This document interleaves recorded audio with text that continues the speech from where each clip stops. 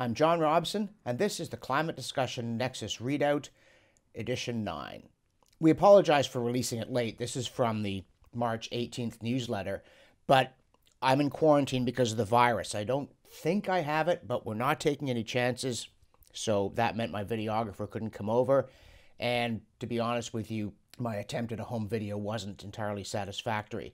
So we've decided just to release an audio version, and we ask you to bear with us while we work out a more satisfactory solution. Every Wednesday, we put out an email called the Wednesday Wake Up at CDN. It discusses the big climate news of the week, interesting opinion pieces, and developments in science. And then in these readout videos, I take a few topics from the newsletter and offer some quick extra commentary. If you want more in-depth information, please go to our website, that's climatediscussionnexus.com, subscribe to the Wednesday Wake Up, and also have a look at our videos. Our YouTube channel is ClimateDN.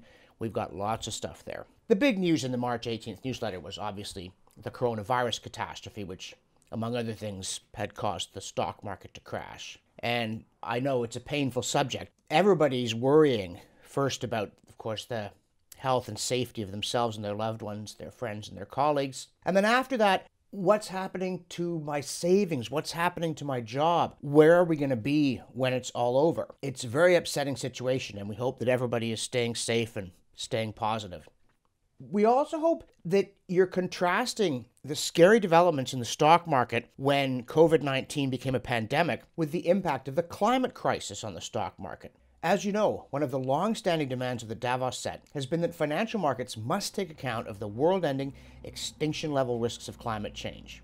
And in response, the market spent the last decade soaring higher and higher.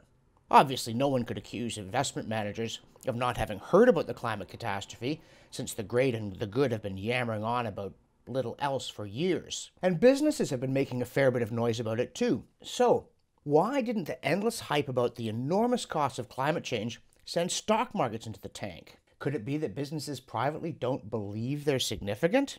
But if that's the case, why do they keep saying otherwise? So in the March 18th newsletter, we talked about how shortly before the pandemic hit, Larry Fink, who's the CEO of the massive financial management firm called BlackRock, and also Elizabeth Warren, who was then a contender for the Democratic Party presidential nomination, wrote letters to senior executives, including bank executives, warning them about the need to take stock of the coming climate crisis and factor it into investment decisions. Now, this was a very strange request because the whole point of capital markets, the thing they do that has no equivalent in socialism or in government, is that they bring future risks and opportunities into the present by sending share prices down or up, depending whether a company looks as though it's going to experience good or bad things based on its investment decisions. Which, by the way, prompted us to ask as well, why do government mandarins like Mark Carney keep claiming that renewable energy is a brilliant investment and everybody else should put their money into it, but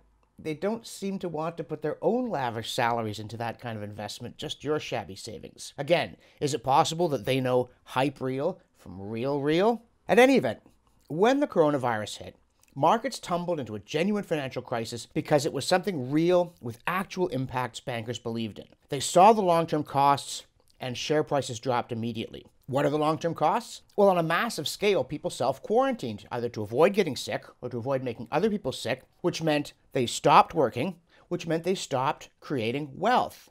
This isn't something that causes a recession. This is a recession. And of course, the financial markets saw it clearly.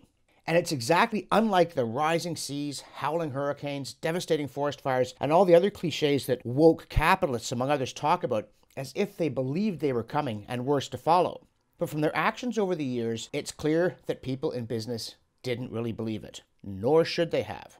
The big danger from climate change, what really might put the kibosh on sales and profits and jobs, and their inescapable prerequisite, which is the creation of goods and services that make customers happy, is crazy green policies that destroy wealth to fight off purple dragons.